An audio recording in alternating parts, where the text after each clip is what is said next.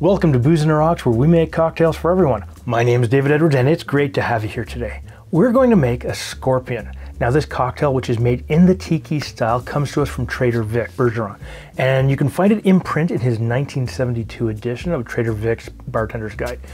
Having said that, it is a split base cocktail. And what I mean by split base is you take the base spirit and you split it either in half or in different varying proportions to give yourself unique flavors. Now in this case, we're using both rum and cognac.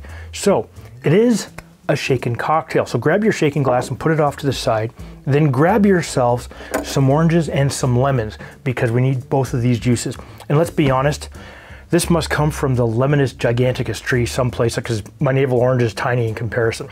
Having said that, what we'll do is we'll just cut these in half in preparation. And then after you've done that, we'll just grab ourselves a jigger. And what we'll do is start with our orange juice and we'll squeeze a total of 2 ounces or 60 milliliters and pour it into the glass. Now that you've got your orange juice in here, what we're going to do is squeeze in some lemon juice. And you need about an ounce, and because of the size of this lemon, we're going to squeeze this directly into the glass.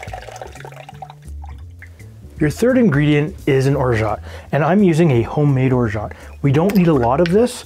We just need what works out to half an ounce or 15 milliliters. Now that you've added all of your juices and your sweetener here, what we're going to do is add our base. And we're going to start with a little bit of cognac. I'm using Moo Cow cognac. If you don't have cognac, really, you could use brandy. Don't let anybody tell you otherwise.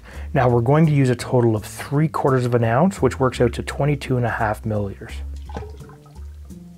The next part of our base is a golden rum.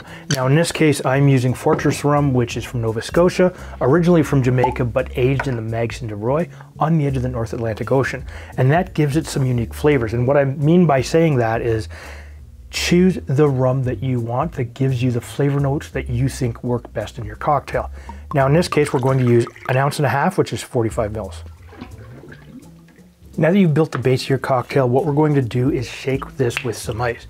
However, I'm going to use crushed ice because what we'll do is we will free pour directly into the cocktail. So you don't want to fill the glass all the way, but about half the way or 2/3 of the way. You want to make sure that you do a whip shake, but we're not going to shake it until everything is completely dissolved because we don't want to over dilute the cocktail. So give it a flip and whip shake it.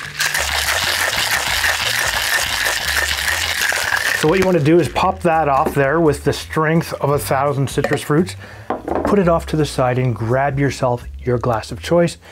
In this case, I'm going to use a goblet, which we're going to fill about halfway with ice. Because we're going to free pour it, we want to make sure that we have room for everything. So just fill your glass up, try not to make a mess everywhere as you do it. Now my ice is crushed and it's not crushed tiny, it's kind of a medium-sized crush, and we'll just free pour this in.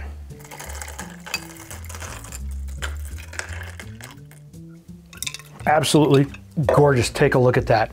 What we'll do is we'll just now fill this with a little bit more crushed ice just to bring it all the way to the top.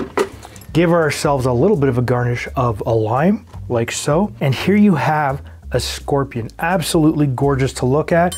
Grab yourself a bit of a straw, just slide it in. Oh, that is so good.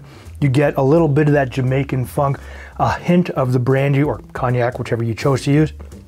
And the citrus fruit is loud and proud with a slight hint of almond. If you love tropical drinks as much as I do, take a look right here.